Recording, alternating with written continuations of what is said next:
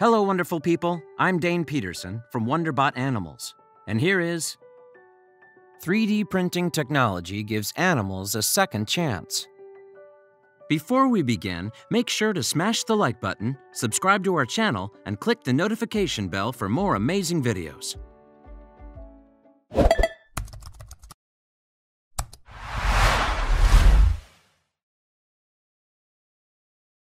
Some of these animals survived terrible injuries and were left without the means to eat, drink, or walk. Thankfully, dedicated caretakers and 3D printing technology have provided them with the means to start new lives with cutting-edge prosthetics. Keep watching to check out these amazing creatures. Beauty the bald eagle. This beautiful bald eagle was shot in the face by a hunter when she was 6 years old. Her beak was completely destroyed and she was left to starve in the woods. Thankfully, someone found her and immediately transferred her to a wildlife rehabilitation center. Despite many experts telling her to euthanize Beauty, Birds of Prey Northwest medic Jane Cantwell knew something could be done.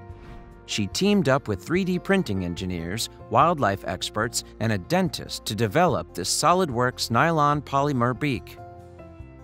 Lola the Sea Turtle. Lola lost her flipper a decade ago when she became severely entangled in fishing line.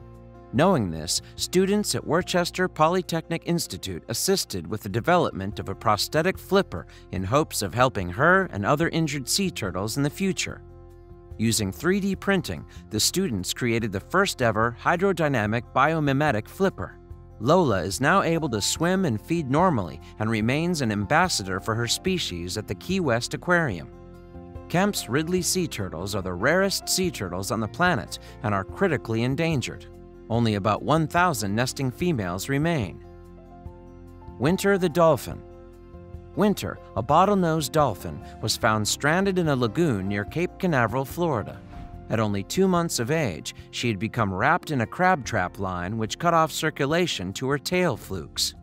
The rescue team at Clearwater Marine Aquarium tried to heal her flukes, but despite their best efforts, the tissue could not be saved.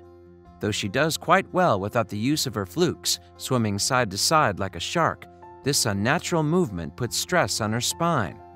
Knowing this, a team of experts came together to develop a silicone and plastic tail for her.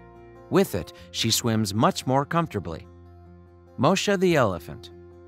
This sweet Asian elephant named Mosha was only 7 months old when she stepped on a landmine and completely destroyed her front leg. Wanting to give her a better life, wildlife rehabilitators at Friends of the Asian Elephant set her up with a prosthetic. Because animal prosthetics are a work in progress, this is now her 9th artificial leg. Landmines are common around the region due to decades of rebels fighting with the Myanmar government. Unfortunately, foraging animals often suffer as a result. Fred the tortoise. Fred the red-footed tortoise, actually a female, lost the majority of her shell in a forest fire. Not only did she lose her shell, she survived 2 bouts of pneumonia and 45 days without food. Lucky for her, a team was willing to put in the time and effort to nurse her back to health and to build her a new shell. The elaborate corn plastic-based plastic shell was printed using a 3D printer, and it took over 50 hours for each piece to print.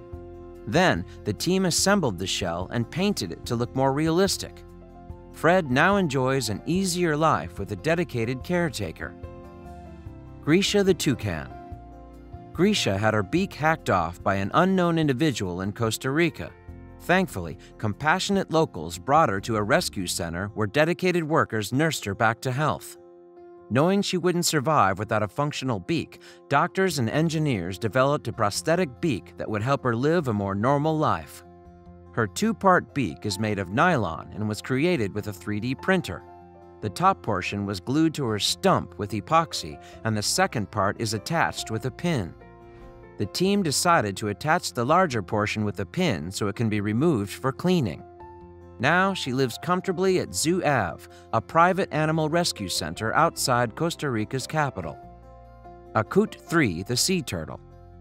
This 100-pound loggerhead sea turtle named a Coot, or less formally, Terminator turtle, endured a boat collision that obliterated his jaw. Lucky for him, someone found him in distress and brought him to Sea Turtle Research, Rescue, and Rehabilitation Center in Dalyan, Turkey. Knowing he wouldn't be able to fend for himself without the use of his jaw, the rescue team partnered with BTech Innovation, a company specializing in medical prosthetics. Together, they were able to develop a 3D jaw for this tenacious turtle. If his body doesn't reject the prosthesis, it's possible that he will be returned to the wild. Rhino Horns. A new 3D printing technology might be able to rewrite the story of one of the world's most endangered creatures, the rhinoceros. The Pembient Company has been able to reproduce the rhino horn, which is prized on the black market for its medicinal and cosmetic value, and is hoping to put rhino poachers out of business. Last year, 1,215 rhinos were poached, or one rhino every 8 hours. Wildlife experts think the entire range of rhino species could be extinct in 5 to 10 years.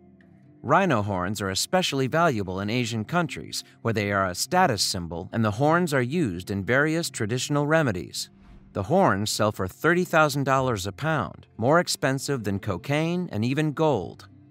Amazingly, the new technology recreates horns that are exactly like the real thing, indistinguishable in lab and genetic tests. They use the same keratin proteins, inorganics, metal, minerals, and actual rhino DNA to achieve the results. Some wildlife experts are skeptical about the replicated horns, thinking that it will only make it harder to catch the poachers who are selling the real horns illegally. The horns are so valuable that poachers in developing countries can feed their family for a year after selling just one, so distributing the faux horns into the end-user market might not stop the slaughter. Pembient founders are hoping that if they instead sell the manufactured horns, which cost just 1/10 of the price to reproduce in the lab, to would-be poachers, that they can help them still make a profit and save the rhinos and their precious snouts.